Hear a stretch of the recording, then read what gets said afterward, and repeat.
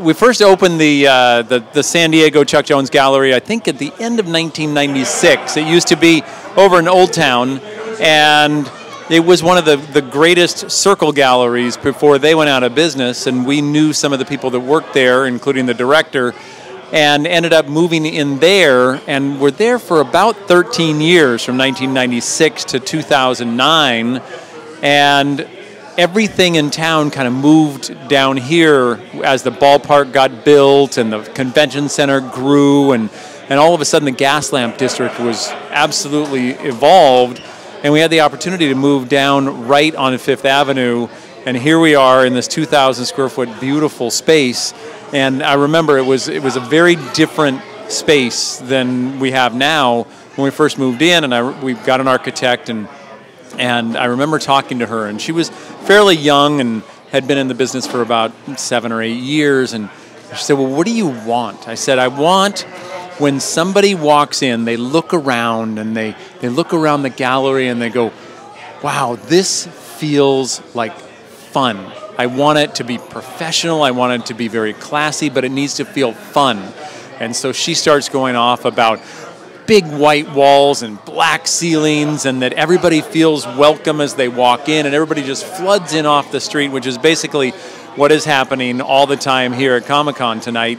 And that is the 10 years of the gallery down here in the gas lamp.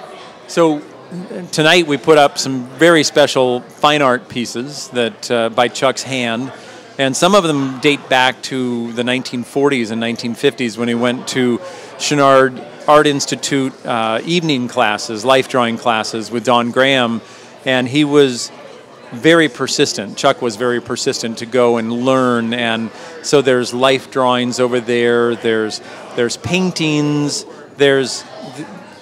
I looked at it as a collection that allows people to see all parts of Chuck. Chuck started out as a fine artist, going to Chouinard when he was 15, 16, 17 years old, going through the fine art program. There was no animation school back then, and for him to get through art school and then fall into the Depression in 1929 and need a job, then all of a sudden he finds animation and gets to bring this incredible fine art background into something like animation, as well as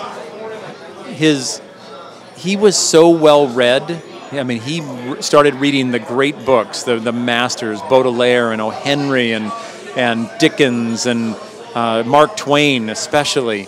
And I think it infused him with this intelligence, this sophistication, but also this humor. Twain influenced his comic understanding and timing, and also going out and watching Chaplin and Keaton make their films. They all sort of bathed in him as he was a child, and it all started to come out when he got into this place with all these other guys who were incredible intellects and incredible comedians and these artists to make these cartoons. And it was really, they were left alone during that time.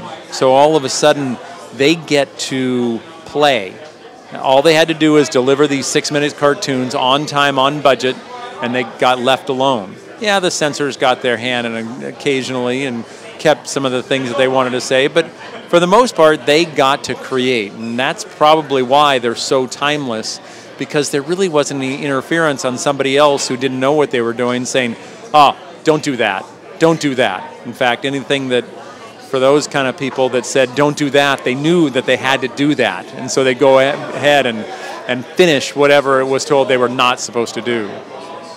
You know, I think that now that I've been, well, I lived with Chuck for 40 years, and now it's been, 16 since he passed away. So basically my entire life, I've witnessed the way that he is a person and the way that people are influenced by his characters. One, it's varied. It comes out not just in animators, not just in artists, but it comes out in business owners, it comes out in educators, it comes out in scientists, and every which way I get stories that people, they're inspired by, and they can't even put their, it's a joy that comes out inside them, and I think that may be, just thinking about it right in this moment, that might be it, that Chuck created these cartoons in pure joy, and he did it as a job, but he did it with a light heart, knowing that what was inside of him needed to come out in his characters and in his cartoons. And so I think in a way the comedy, the character development, the caring that we all have about these characters, plus the intelligence that goes into the dialogue and the story and the way that they interact, I think that stimulates that same deep down joy and creativity that he had while he made it. It stimulates that within us. So I think that there's something beyond whatever the surface is of what it, whether it's science or whether it's art or whether it's filmmaking or animation, that it stimulates something below that and then comes firing up through that and just makes it that much more potent when it comes to the screen or to life. So one of the big things that we love to do during Comic-Con is we have 2 or 3 different shows each day as we're here, celebrating different artists, different genres, oftentimes comic book superhero artists and the genre, but we also do like Fabio Napoleoni and anything. Really, there's memory, there's emotion, there's character in there, and I think that's really the core of what Chuck was all about. He was about character. He was about building the character and developing character. He said if you start with great character, everything else takes care of itself. Now you need great story and you need great art, the art design, the layout design, the production, everything, but he said the character is everything. And so really we celebrate characters each and every day, 2 and 3 times a day, with different artists who are bringing from inside of them out in all these different characters, whether it be Star Wars or DC Comics or Marvel or Looney Tunes. It's really about developing the character and having the artist put themselves inside of it. So with these, what we call homage artists or tribute artists or whatever we want to call them, these are artists who have been inspired by Chuck in some way, and they're inspired by Looney Tunes. And we never ask anybody to be Chuck Jones. Don't paint like Chuck Jones. We want the characters beyond model. We want characters to be the characters that they are. But Chuck was very clear. He said, don't walk in my footsteps. Figure out what you're passionate about, what you're all about.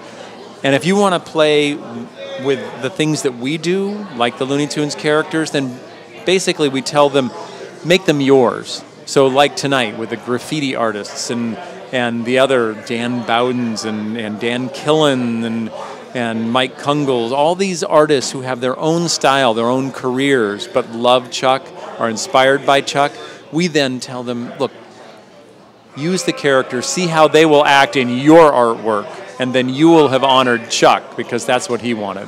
I think, my biggest aha moment today is when I was talking to James, one of the graffiti artists, and I asked him why, he picked Wile E. Coyote.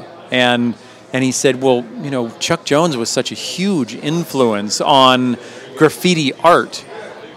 And it really took me aback. I had no idea that there was any correlation in their minds as famous graffiti artists, that there was this inspiration. He talked about the movement and the body work and the way that the joints all work together and seeing all of the mechanics and that there's a real bone structure inside. And that was really important to Chuck. And I had no idea that sort of angularity influenced the graffiti movement in such a big way. I mean, I once again am shocked, as I get shocked quite a bit, that everywhere I go, Chuck seems to have inspired or influenced almost every part of our culture.